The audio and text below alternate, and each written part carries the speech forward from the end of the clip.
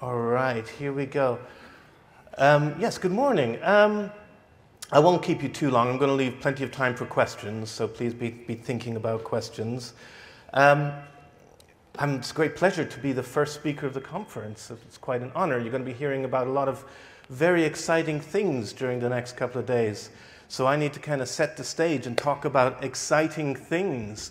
So here we go. Let's talk about exciting things. Economics. There are competing theories of economics, how to structure an economy.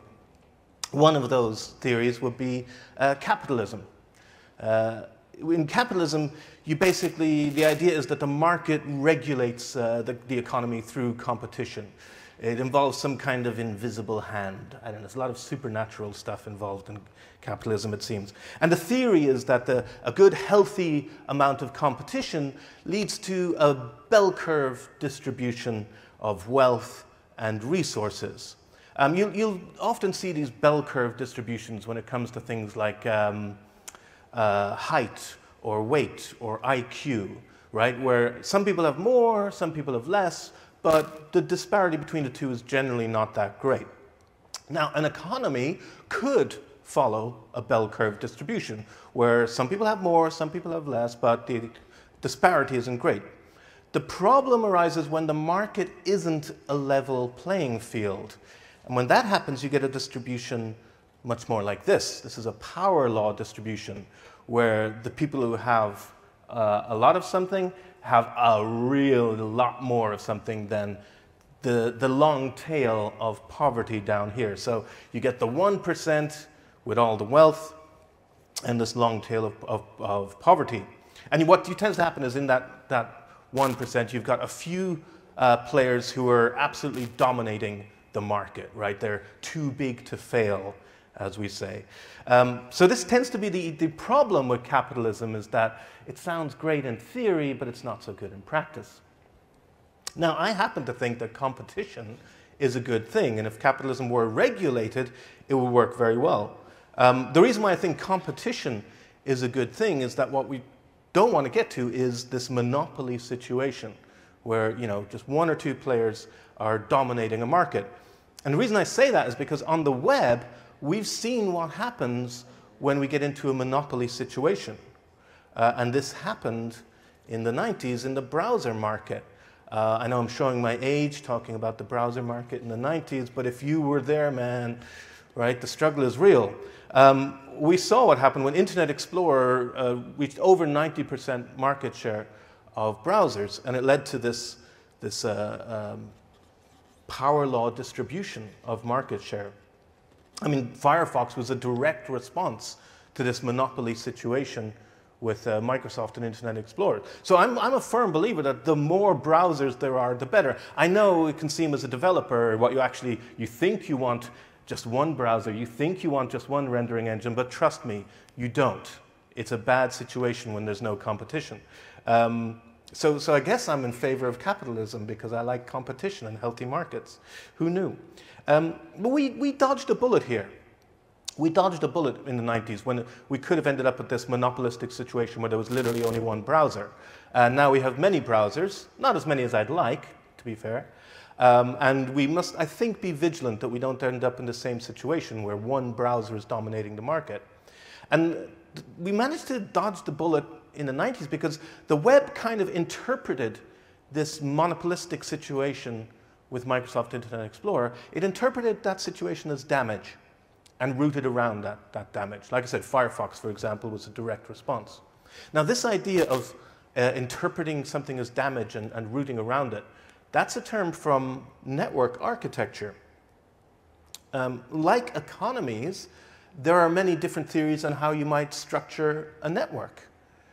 The classic model is hub and spoke, where you have a very central sort of hub and lots of smaller nodes connected to it. So this would be how telegraph stations used to work, or telephone switchboards. It's kind of the way airports still work, where you have a few big airports and then lots of smaller regional airports that connect to the big ones. And the hub and spoke model works great. It's a very efficient way of working until you take out the hub. And then what you're left with are these nodes that are not connected in any way. So it's got this kind of single point of failure in that centralized hub. Now, that single point of failure, that was the direct stimulus that started the work at ARPA that resulted in the ARPANET. This is back in the 60s. And the ARPANET later led to the internet. It was directly trying to avoid that single point of failure, specifically in communication networks. So what you could do is have this distributed network architecture where all the nodes are connected in some way. This is more like a bell curve distribution of nodes. There isn't a big monopolistic player. Every node has some connections, some more than others, but you know, the disparity isn't that great. This is a distributed network. And now, if you were to take out one of the nodes, the network would continue to work. It wouldn't work as well as it was before you took out the node, but it continues to work. So you don't have that single point of failure, right? You can route around the damage. So like I said, this was the idea of this, along with packet switching, was, you know, the idea was to combat that single point of failure that was in command and control structures. This was in the military in the 1960s. You probably heard, right, that the internet was designed to withstand nuclear attack. It's not exactly true, but the impetus for this network architecture was that you wouldn't suffer from that hub and spoke single point of failure. Now, we tend to talk about this, about the military past of the internet and the ARPANET before it, as though somehow the internet has blood on its hands because it comes from this military background. But actually the motivation behind having this kind of network architecture was not to give an upper hand in the case of nuclear war, but to try to avoid nuclear war. Because if you think about it, if both sides have the hub and spoke model, both sides have a communication network that suffers from a single point of failure, then if there's even the possibility that the other side might take out your hub, you're more likely to make a first strike to take out their hub. But once you have a more resilient network architecture in place, it reduces the chance of a first strike. In fact, the creators of the ARPANET were in favor of sharing this technology with the Russians so that the chance of nuclear war would go down, not increase. Now, this architecture of a distributed network where there's no plan to it whatsoever, and nodes just make connections to other nodes without any kind of planning or forethought, that's the same kind of architecture that ended up being used by the World Wide Web, which sits on top of the internet, right? You've got the internet, the bottom layer with TCP, IP, all that stuff, and then all these different protocols on top. And one of those protocols is HTTP. So we've got the same architecture on the web as we do on the internet, this distributed network, where every URL is more or less equal, right? Some URLs have more links than others, but there's nothing in the structure of the web that privileges one URL over another URL. And that means the web is this wild, sprawling, chaotic mess, but it works because of its distributed nature. Now, interestingly, in the early days of the web, it had competition from other kinds of networks. Things like CompuServe and AOL. I know we think of AOL now as maybe like a website, but it was literally a separate kind of network. And these were kind of like these walled gardens. These were safer, more planned spaces compared to the World Wide Web. And they were trying to compete with the World Wide Web on that basis by saying, like, well, don't go out into the wild, lawless, you know, unkempt World Wide Web. Stay within the safe confines of AOL or CompuServe. And they would generate lots of interesting content to try and keep people within those walled gardens. They were gated communities with pre-made content. And yet they lost. They couldn't compete with the wild, lawless nature of the World Wide Web. The web won, right? People decided we wanted the sprawling, chaotic mess of the web, and we didn't want these safe, walled gardens with pre-made content. So the web won, right? And yet, years later, we returned to the safety of walled gardens, centralized hubs like Facebook and Twitter and Medium. These are kind of the modern equivalent of CompuServe and AOL, but with one difference. Whereas CompuServe and AOL had staff on hand working tirelessly to create engaging content to keep people in, We create the content for Facebook, Medium, Twitter, and these walled gardens. How did it come to that? We're creating the content for them. Like, Facebook is probably the biggest media company in the world, and it doesn't produce any media. We do that for Facebook. So why? Why did we return to these walled gardens? Well, a simple explanation is to do with Metcalfe's law, right? The fact that everyone is already on Facebook. The reason why everyone is on Facebook is because everyone is on Facebook. You know Metcalfe's law, right? The idea that the power of a network is proportional to the square of the number of connected users. Basically, that the more people are using something, the better, is how I read Metcalfe's law. So, the first person who had a fax machine had a completely useless thing.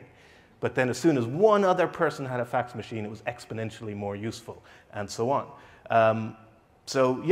Facebook, it works because everyone's on Facebook. There's nothing intrinsically good or better about it. Now, what that means is we've kind of returned to a single point of failure. In security terms, we talk about things having a large attack vector. Well, because everyone is on Facebook, that makes it a large attack vector. Let's say, I don't know, I'll pick a random example. Let's say you're a Russian hacker trying to destabilize Western democracy.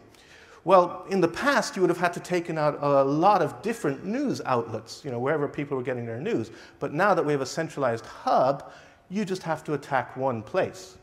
It's kind of like, people always have to keep their WordPress installations patched because of security vulnerabilities. It's not that WordPress is any more or less secure than other content management systems. It's just really popular, and that makes it a target. Same here. It's a large attack vector. So how did Facebook end up with everybody on Facebook? Pretty simple answer is it's convenient. Right? If you wanted to set up your own website, that's a lot of hassle, right? Getting a domain name, getting a server. There's friction involved. So the easier path is to publish something on one of these walled gardens like Facebook or Medium or Twitter, right? The barrier to entry is really low. It's very convenient. The cost is that you give up some control there. You're giving power over to the publisher, who is no longer you. It's Facebook or Medium or Twitter. And they decide who's going to see what you publish on their platform using some kind of magic algorithm. They now have control over the hyperlinks on the web. So there's this idea that maybe we could get a balance between these two things. Maybe it'd be possible to have the convenience, the user experience of using something like Facebook or Medium or Twitter, and yet still have control over what we publish on the web. And that's the basic idea behind this movement called the indie web. The basic idea is this, that you should have your own website, which seems like a fairly uncontroversial idea. It certainly would have been uncontroversial in the past. These days it seems downright disruptive to suggest you could have your own website. Can I get a show of hands? Who here has their own website? Great. All right. Fantastic. I also have my own website. It's one of my prized possessions, even though it's not a physical thing. I just love publishing on my own website. For various reasons, having control over my own data is one of them. One of the other reasons is to do with longevity. I also want to have control over how long something is online. If you ever published on, for example, MySpace, sorry, it's gone. See also GeoCities, Delicious, Magnolia, Pounce, Doppler. I could go on, right? You handed over control to these other places, so you can't really complain when they disappear. So I'm interested in how long something stays online. I want to have control over that. And I'm not saying that everything you publish should stay online forever. What I'm saying is that you should have that choice. You should be the one to decide how long something you publish stays online. It's tough, though, because link rot seems to be inevitable on the web. It's partly down to that architecture of the web. When Tim Berners-Lee and Robert Cailliau, the kind of co-creators of the web at CERN, when they created the web, they were trying to encourage people, mostly higher level education, to use the World Wide Web. And they submitted a proposal to a hypertext conference, because hypertext has existed longer than the web. So they submitted a paper about this newfangled World Wide Web thing to this hypertext conference in the early 90s. And the paper was rejected with extreme prejudice, because they said, no, this World Wide Web thing was far too simple. It would never work. They explained that any decent hypertext system has two-way linking. That is, there's an awareness at both ends of the link. So what that means is if the thing you're linking to happens to move, right, a linked resource moves, then the link remains intact. So this is actually a great system in theory, but it's necessarily complex to implement it in practice. Now on the web, we have one-way linking. I link to something. I don't need to ask for anyone's permission to do that, one of the great things about the web. But also, unfortunately, that means if that thing moves or goes away, I'm stuck with a broken link rot, 404, right? So that's a bit of a shame that the World Wide Web has this simple architecture, which is really powerful, but it kind of tends to lead to link rot. Except there's a clever technique that if you kind of squint at it just right, sort of looks like two-way linking on the web. And it's made possible using a very humble little building block in HTML, the rel attribute. You've probably seen the rel attribute before on the link element. Rel is short for relationship, and the value in the link element,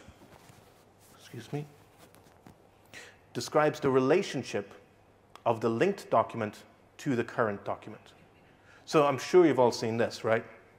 In the head of your HTML, you say link rel equals style sheet. You're saying the linked document, whatever's inside the href, has the relationship of being a style sheet for the current document.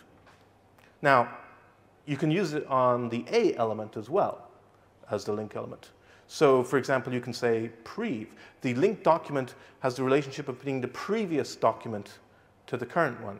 Or next. The linked document has the relationship of being the next document. This is very handy for things like pagination in search results. So there's a handful of these rel values that are actually in the HTML spec, and you can add your own rel values as well. Now, there's a rel value that on the face of it seems extremely silly. And that's rel equals me. The linked document has the relationship of being me. Seems kind of odd. Here's how I use it. When I link from my website to a profile on one of these walled gardens, like let's say Twitter, I'll say rel equals me. That URL on Twitter, that has the relationship of being me. And that's me on Flickr, and that's me on GitHub. Okay, fine, but all three of these are still just regular one-way links, no different to any other links on the web, right? But if you go to Twitter or Flickr or GitHub and you look at my profile there, one of the things you can do when you sign up for these services is add a link back to your homepage, and they link back to it also using rel equals me. So from my Twitter profile or my Flickr profile or my GitHub profile, there's a link saying adactio.com, my website, has a relationship of being me. So now there's a two-way connection. There's this kind of claimed authorship for both. I claim from my website to have ownership over that profile and that profile and that profile. And on each of those profiles, they claim to have ownership over my website. All right, so what can we do with this? Well, we can do authentication. Each one of those services, Twitter, Flickr, GitHub, they all offer authentication through OAuth. Now, OAuth, very cool, but way over my head. Like, I do not have the smarts to implement OAuth on my website. I don't want the hassle of becoming an OAuth provider. But thanks to these mutual rel me links, I don't need to offer OAuth. I can just piggyback on the authentication that's provided by those services. And this is something called rel me auth. So here's an example of it in action with a service called IndieAuth, where I literally log in with my own website. I give it my website, it then scours for these rel me links, finds them, and I choose who I want to authenticate with. So in this case, I'll choose Twitter, do the OAuth dance, and I've authenticated. All possible because of a few small attributes like rel equals me. Now, why would I want to authenticate my own website? Well, authentication is one part of building an API. If you want to build a read-write API. And now with authentication taken care of, I didn't have to do that. I'm just going to piggyback on the OAuth provided by other services. I can use a different standard called micropub to handle incoming post requests. Now this is an endpoint for an API. So it is more complicated than simply adding rel equals me to a couple of hyperlinks. But it's a server-side technology, so you can write it in whatever language you're comfortable with. But once that endpoint exists to handle post requests that have been authenticated, then I can publish to my own website using somebody else's interface. So here I'm authenticating with rel me auth, and then I'm posting some content using somebody else's form to create a post on my own website. And that's possible because of this micropub endpoint. Now that particular example there was using a service called Quill. And Quill was created by Aaron Parecki, who builds a lot of nice tools for this indie web stuff. And he's also built some kind of bridging tools. He's built one called Own Your Gram and Own Your Swarm. Because I like using these services like Instagram and Swarm, right? You know, these native apps on my phone. But these services do not offer micropub support by default. So this is what Own Your Gram and Own Your Swarm is about. I authenticate with these services, and then whenever I use Instagram or Swarm, I can send that request to my micropub endpoint on my own site. So for example, whenever I post something to Swarm, a copy gets sent to my website. And whenever I post something to Instagram, it gets sent to my website. So effectively, I'm using these nicely designed interfaces on these native apps as a posting interface to my own website. Again, I'm sort of piggybacking on all the work that these services do, right? All the designers who put all that effort into making Instagram work smoothly, I'm using that to post to my own website. So there's a terrible acronym for this approach where I'm using another service to post to my own website, and that is Pesos.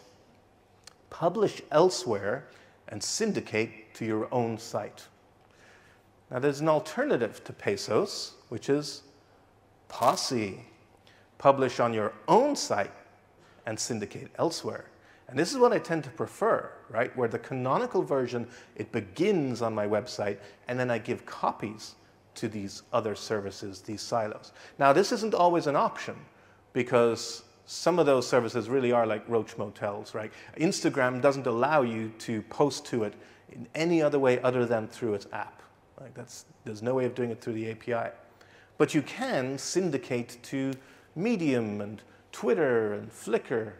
You used to be able to syndicate to Facebook. They're cracking down on that. It's becoming more of a roach motel over time. So the point is, this way you get to benefit from the reach of all these services, right? When I ask people, why are you publishing on Medium instead of on your own website? Or why are you publishing on LinkedIn or Facebook instead of your own website? They always talk about the reach. Well, what if you could have both? What if you could publish on your website and syndicate it out to other places? So in my own site, I've got this interface for posting short updates, little notes of less than, say, 280 characters. I publish to my own website, but I have these options I've given myself to publish to Twitter and Flickr. In fact, why don't we do that right now? I'm going to send a photo to my website. Okay, everybody, wave. Yay. Okay, thank you. I'll use that photo. Now I'm going to type into my little things. Talking about the indie web. exclamation point. And I'm going to leave these toggles open so that it will send a copy to Twitter and send a copy to Flickr. Now we see how good the internet connection is in here. Oh, it's going to take a while. We'll come back to that. Well, in the best tradition of television chefs, here's one I made earlier. Here's an example of a post on my website of a very good dog called Huxley. And when I post this to my website, a copy gets sent to Flickr. And a copy gets sent to Facebook. So like I said, they're kind of cracking down on that now. And a copy appears on Twitter. So the canonical version, the canonical URL is my website, and all of these other places are copies. And now I'm reaching the audience of these other places.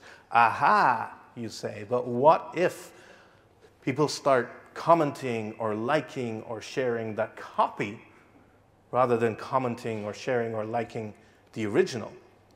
Well, no problem. If someone posts some comments on Twitter, I receive those on my own website. They get sent back. And this is made possible thanks to another building block called web mention. Web mention accepts just very simple pings, something saying, hey, I've linked to you, right? So let's say you link to a URL on my website, straightforward one-way link. I have no way of knowing that you've linked to my site. So you send a ping to my web mention endpoint. That's all it does, is just accepts pings, accepts things going, hey, I linked to you, hey, right? And now it's up to me what I do with that information. I can display it on my site as a comment or whatever. Now, the web mention, again, is like micropub. It's an endpoint that sits potentially on your server, but you can actually delegate it to third parties. I guess this is kind of like the serverless approach, is use a web mention endpoint from somewhere else. This is one of them, web mention IO. Very useful if you're using a static site generator for your website, where maybe you want to have lots of different third-party services to handle all this. So this is kind of like an answering service for web mentions. You check in at the end of the day and say, any web mentions for me today? Very useful. The other thing that's really useful is a service called Bridgie, which acts like a translation service in the same way that Own Your Gram and Own Your Swarm translated posts from Instagram and Swarm into posts on my website. Bridgie translates comments and likes and retweets and shares into web mentions, into those pings. Because Twitter does not support web mention by default, and Facebook doesn't support web mentions by default. But you authenticate with Bridgie using that rel me auth. So all you have to do is add those rel equals me links to your site. And then it sort of monitors your accounts on these other services. All the accounts that you'd link to with rel equals me, it just keeps an eye on those accounts. It's polling. And anytime there's a response to a copy of something on that site, you get notified of that. And then, like I said, it's up to you what you do with that. So I just show them in a fairly boring manner, just display them on my site as, hey, this is what people responded with. This is what's been shared. These are the likes. Kind of dull. Drew McClellan has this kind of nice interface for it, where it's got this kind of face pile, showing all the people who've responded, which is nice. Drew, along with Rachel Andrew, is one of the people behind a content management system called Perch. And Perch has a lot of this indie web technology built in, the web mentions and the micropub. And that's true of a lot of content management systems. There's plugins for WordPress and Drupal and Jekyll and all kinds of things, which is kind of nice. It means you don't have to start from scratch, right? You don't have to make all this stuff yourself. There's a lot of open source tools out there that you can use. So Bridgie automatically converts the responses from Twitter, and Facebook, and Instagram into structured data. And the structured data is in the form of microformats. And it's a pretty good idea that you should also structure your own data in some kind of structured way, so that when you ping out to other places, you make a response to a post on somebody else's site, that they have a way of parsing your pages, right? You send a ping, a web mention to somebody else's site, they can parse your page by looking for microformats. And microformats are probably the simplest way of structuring data on the web, because you just take your existing HTML and sprinkle a few class attributes into it. So if I'm publishing an article, I'll just add a few extra class attributes to turn it into an H entry, which is one of the microformats. So now if I'm responding to someone else's, they can parse this page and they can see that which part of the page is the article part, which is the bit they should be paying attention to. So you can use class attributes for things other than CSS, by the way. If you check the spec, the class attribute is for general purpose processing by user agents. Likewise, if I'm publishing some information about myself, which is a very common thing to do on a personal web page, I can throw in a smattering of class attributes to turn that into an H card, kind of the HTML equivalent of a contact card. So now if I send a ping to another website, they know, well, who is this? Who is this person? What's their name? What's their photograph? They know which bits to pay attention to. So if you're interested in getting started with this stuff, like I said, the first step is just having your own website. And very pleased to see that some of you already have your own websites. And then you can start doing the simple stuff like adding rel.me links to existing profiles, marking up your contact details with hcard, marking up your notes and articles and blog posts with hentry microformats. There's this cute website, IndieWebify Me, where you can, it's kind of gamified, the idea of getting onto the indie web where there's different levels. Start with having your own domain, then you're publishing content, then you're marking up that content in microformats, then you get web mentions, then you get micropub, right? It's kind of fun and kind of silly. The other thing you can do is come along to indie web camps. This is where we kind of get together in real life and spend some time working on this stuff. They're really fun and really productive. They have a really good structure, which is 2 days. And on the first day, we kind of have a bar camp unconference type thing where we discuss things, you know, the schedule just comes together somehow and we discuss anything to do with publishing on the web. And then the second day is doing stuff, designing, building, right, getting down to brass tacks. And that's really good because you tend to get really fired up on the first day and then get a lot done on the second day. So we just had one in Berlin and that was really, really fun. Indie web camps are good. So that's the indie web with a few building blocks, rel.me, micropub, web mention, and microformats. You get to have control over your own data and still take advantage of Metcalfe's law, get all the benefits of the big social networks. But I do want to say that things like rel.me auth and micropub and web mention and microformats, they're just technologies. And the technologies aren't what matter. Right? The real building blocks of the indie web can be found at the design principles for the indie web. There's some good design principles there, like, you know, focus on the user experience first, make tools for yourself. But most importantly, and I think my favorite design principle, is this: to have fun. And yes, the emoji is part of the design principle. To try and remember, you know, the web can still be this wild and wonderful place, and that your website is your playground, right? You're going to hear about a lot of cool technologies over the next couple of days, and maybe you're not going to get the chance to try them out on client work or, you know, the product company you work at, but you get to mess around with the latest and greatest stuff on your own website. You know, you feel like dabbling in CSS Grid or Service Workers or the latest browser API. Well, having a playground where you could have fun, that really counts for a lot. And also it's a place for you to share what you learn. You're going to learn a lot over the next couple of days. And you know, the original motto of the World Wide Web was, let's share what we know. And you could choose to share what you know on Mark Zuckerberg's website. Or you could choose to share what you know on Ev Williams's website. Or you could choose to share what you know on Jack Dorsey's website. But I hope that you will choose to share what you know on your own website. Thank you very much. If Carrie Stone.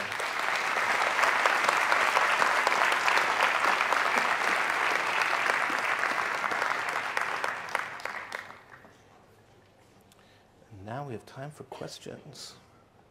Jeremy.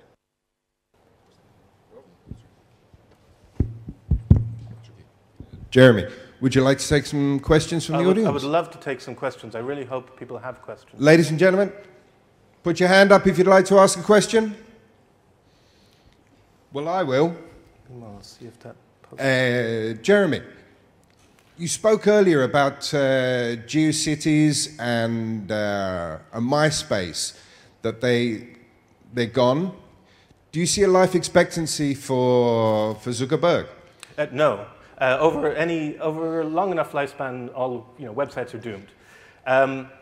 And it's particularly tricky with something like Facebook, where the content is all behind some kind of authentication layer where you have to log in to see the content. The Internet Archive is doing a great job of crawling the web and storing backups of publicly available URLs, but most of the stuff on Facebook is not publicly available. So when Facebook goes, that's it. It's going to go. Now, it must sound ridiculous for me to talk about a day when Facebook is gone, but trust me, a few years ago, it would have been ridiculous for me to talk about a day when MySpace was no longer available. Like, that was inconceivable. MySpace was going to be around forever. But when you're tied to a business model that's around short-term gains and is effectively a Ponzi scheme for advertisers, then yeah, no, it's going to disappear. And if someone wants to place a bet on that, I'd be happy to take it, because I actually already have a long-term bet going to do with the life expectancy of URLs. There's a service called longbets.org. This bet will run out in 2022. I'm hoping to lose it. I'm hoping that this URL will still be available in 2022. This is an 11-year long bet I'm running about the longevity of URLs. I think about the longevity of URLs a lot. I could talk for a long time about that. Fundamentally, owning your own data is the central part. I won't go down a rabbit hole of all the other parts that are involved in ensuring long-term preservation. I will say formats come into it, and I would bet on HTML over a lot of other formats. I'll leave it at that when it comes to longevity. Let's see if that picture showed up. Ah, the picture hasn't come through. Come on. All right, we'll keep waiting for it. Does that answer your question? Yeah, thanks. Okay. Yeah. Come on, guys. Thank you. I was wondering if there's a way to kind of control the web mention. Hey, yeah, because well, I see two issues with that. The first one is like, don't be evil, but we know that some people might be. So do you really want to post on your website everything that anyone is talking about here on social network? And then we have SEO people, like, will they use that to post backlinks on our website and stuff like that? Or even worse, like spams or scams and stuff like that. So the question is, do you have kind of a way to say, I want only these kind of things, or? So great questions. I'll take the second one first, which is about spam. The way we've been considering the spam question when it comes to web mentions is it will be an indicator of success when we start to get spam, because then we know something's working, right? For someone to spam, they would have to genuinely have a link to your site. So it is possible to do it, but they kind of have to go to some trouble. But it isn't that different. If you remember, was it trackbacks was the old way? Web mentions are effectively doing the same as trackbacks, but just at a much simpler level, where trackbacks required like XML, RPC, complicated stuff. This is literally a post request, ping. Hey, I claim to be linking to your site. You then have to check, is there really a link to my site from this URL? But it's entirely possible that spammers could use this as a vector. They would have to go to some effort. I have seen examples of it, and I'm almost impressed that they went to the effort of spamming via web mentions, because that takes the work. So spam's an issue, but kind of separate to that technology.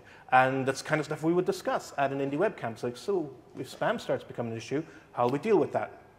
Now, your first part is a really interesting question, because this came up at Indie Webcamp Berlin.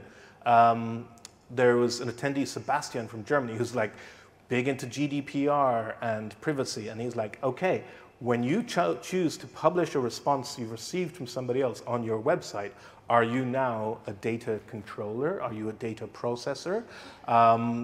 Did that person give consent to have something republished? On the web, we do not require permission to link, but do you require permission to republish something? And the answer there is, well, it depends, right? In different countries, there's different laws. In the US, you've got the idea of fair use. In the UK, it's fair dealing. So you could say, well, if I post an extract, an excerpt, that falls under fair use and fair dealing. But that's not really the question, because that's around legal obligations. What are you legally required or not required to do? And these are personal websites, so technically they don't even fall under GDPR. But the more interesting question is, what should I be doing? What's the right thing to do in this situation? So I realized, we're having this discussion at IndieWeb Camp Berlin, and I realized, oh yeah, someone posts a response to one of my blog posts, and they've marked it up in H entry. I post the whole response as a comment on my site. And I started to question, is that the right thing to do? I'm inferring, just from the fact that they sent me a web mention and marked it up in H entry, that they're okay with that, but they never signed an agreement that they were okay with that. So I started to question this, and we started to discuss other ways of taking signals from the other site that maybe, are they okay with this or not? Is there a license on the other site, like a Creative Commons license? That's a good signal. Is there meta tags that indicate, no follow or something like that, maybe, or no index?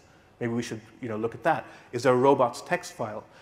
And we start to realize what we're doing is basically coming up with an algorithm, a fuzzy set of steps that we could follow.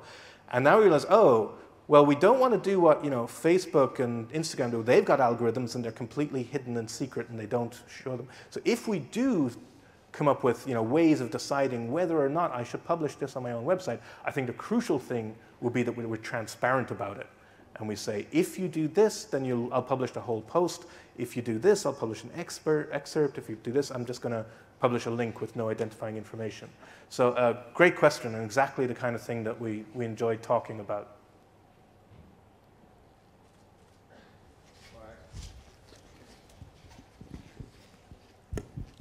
Just for clarification, the way it looks to me is that you're always dependent on the APIs of those walled gardens. For the API for Facebook, the API for Instagram, and so on. Well, if you take this a bit further, if you think that eventually everybody could be posting these things on their own website, isn't this breaking the kind of business model of those walled gardens? Yeah, I hope so, yeah. Then why should they continue on doing this? They're generally not. Like I said, Facebook is kind of cracking down and becoming much more of a roach motel. Instagram doesn't allow you to post to Instagram. You can only post from. So with a lot of them now, we have to do the Pesos one, where publish elsewhere and send a copy to my own website, Instagram, and now Facebook, since they cracked down. So yeah, I mean, it would be wonderful if we did manage to break their business models, because their business models suck. But yeah, no, so it's not that I'm dependent. It's the thing, I'm not dependent on any of those APIs. It's just, if those APIs still support it, I'm going to send them copies. If they switch that off, they no longer get the copies. It's kind of in their interest, though, to be getting the copies. Like, I never publish on Twitter directly. I never go to twitter.com and type a tweet. I only do it from my website. So if Twitter wants to that activity on Twitter, it needs to keep that channel open and allow. I know that Twitter's been getting worse and worse with third parties being able to publish to it, but they're kind of shooting themselves in the foot there. We had another question? Great. Hello. I would like to ask, what's your opinion on blockchain technology and taking back the web? So I'm glad that you asked about blockchain and not a specific implementation like, say, Bitcoin. Because if anybody is a fan of blockchain, you should be very, very against Bitcoin, because Bitcoin is doing more than anything else to besmirch the blockchain and bring it down. So if you're in favor of blockchain, please speak out against Bitcoin and its dreadful environmental impact. The blockchain is very interesting when it comes to this idea of distributed networks and decentralization. Now, this isn't an area I know much about, but again, actually, at IndieWeb Camp Berlin, there was a really great discussion about, it's not blockchain directly, I guess, but distributed ways of sharing URLs. And it seemed the two protocols right now that look most interesting are the Interplanetary File System, IPFS, and DAT. I forget what DAT stands for, but it's the one that's underlying the Beaker browser. I'm not sure if blockchain is directly behind both of those, one of those, neither of those, but certainly the blockchain ideas of distributed copies of things. So the idea being that, okay, we're all in this room together and we all have devices and we're all on a network. So if you want to visit my website, why should you have to go all the way out to the cloud? when someone here has a copy of my website, why not just request a copy from them? So you get this peer-to-peer distribution of URLs. That's very exciting, particularly for, and this was the context we were discussing it in, particularly for in context where people are trying to publish things in countries where the governments are cracking down and censoring personal publishing, and they could block URLs. Like my website might be blocked in China or some other country, but with these kind of technologies, people could still distribute. As long as one person behind the firewall has a copy, that copy can get around. Now, as I understand it, the big difference between the two is DAT is really good for content that doesn't change much. Basically, a URL that's going to remain static. DAT kind of encodes it into a hashed version, and you can then share that around. IPFS is maybe better for content that changes more often. And like I said, I don't know the underlying technologies, but I believe the blockchain is under there somewhere. Whenever somebody says blockchain, I just do a mental substitution for lots of copies of a spreadsheet, because that's what the blockchain is. But I can see how lots of copies of a spreadsheet could help with keeping URLs around. So yeah, IPFS and DAT are the ones to keep an eye on, and there's definitely a crossover with a lot of the ideas of the indie web there. So not necessarily blockchain directly, but the technology is built on top of it, yeah.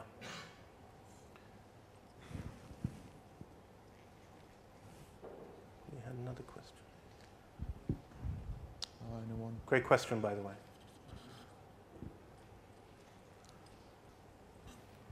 That picture coming through. Okay.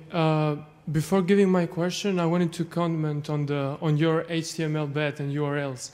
Actually, I know that this January is going to be held an ICANN conference soon, and they will talk about voting on killing URLs. And also a month ago, with the 20th anniversary of Google, they also had a new idea on replacing URLs with a new technology. They didn't give any more information, but I just know that they are working on a beta version.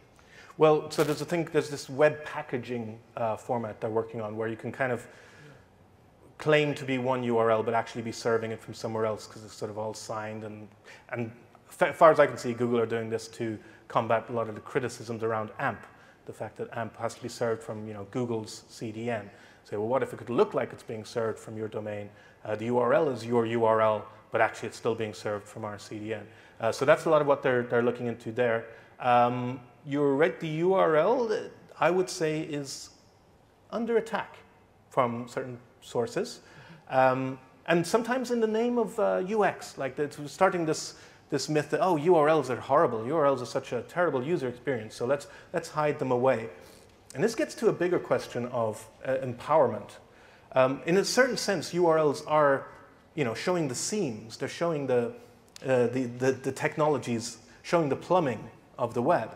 And you're right that users probably shouldn't have to worry about the plumbing, right? Users don't need to know HTML or CSS or JavaScript to use the web. Why should they have to know what a URL is? And no, they shouldn't, right? URLs are exposing the plumbing. And there's this idea, we talk about seamless design. We talk about hiding the seams to make for a better user experience. But every time you do that, you're also taking away some power. Because if you do understand URLs, you can use that. If you do understand HTML, you can view source. View source is also under attack. So in the name of good user experience, we're maybe disempowering users. And we look to science fiction for a lot of our dystopias and worst case scenarios, right? And there's various futures we could look to that look terrible. One that worries me the most is the one that's depicted in Pixar's film Wall-E. And I don't mean the environmental dystopia of planet Earth. I mean that on the spaceship, the people who have every need taken care of seamlessly, right? And they don't have to think. That's the watchword of good user experience, right? Don't make me think. And yet in the world of security, the whole point is that you need to be watchful. You need to be mindful. Do make me think, make me aware. So there's always this tension, I feel, between power and ease of use. And in the name of ease of use, we may end up taking away the power. It was Marshall McLuhan, I think, who said that every augmentation is also an amputation. It's great that we have mobile phones that guide us around, but are we the last generation to ever get lost, right? Are we losing the skill to memorize phone numbers. Not a great skill, I will admit, but you get the idea that by making things easier, we also lose something. And the URL is an example where I can totally see how we'd be making life easier by obfuscating URLs, but we would also be taking away a certain amount of power from the end user. And I'm certainly going to be fighting to keep URLs. And as my second and last question, I was driven up from the beginning of your presentation with economics and monopoly and stuff. So what do you think? Is it really the time to have a kind of official regulation for the internet? I mean, there is something called multi-stakeholder approach and internet governance that has, at least from 2005, and it's been running, that you have 4 piles. You have the technical community, you have the government, you have the private sector, and also the community, that they work with each other on equal footing and trying to find solutions on regulating the internet. And also fight against fragmentation, because you have now GDPR in Europe, but it's not the same in US or in Africa and Asia. So do you think that it is the time to have an unfragmented cyberspace? This is a tricky one. I'm not going to touch it with a barge pole, but I would say a lot of the issues are more about just enforcing existing laws that would apply to things if they weren't on the internet. So right now you have companies doing things that if they were a bricks and mortar store, they wouldn't be able to do, but for some reason, because they're on the internet, they're getting away scot-free with practices that, you know, for some reason, just because it's software, the regular laws don't apply. So whether the governance is coming from governments, whether it's coming from bodies like ICANN or anyone else, I don't really have an opinion on that. I think it's more that we need to stop treating the internet and the real world as though they're 2 separate things, and just apply the same rules we would apply anywhere else. Now, you're absolutely right that then messy things like borders and countries and differing regulations come into that, and it's messy. I don't really have an answer to that. That's definitely a tricky one.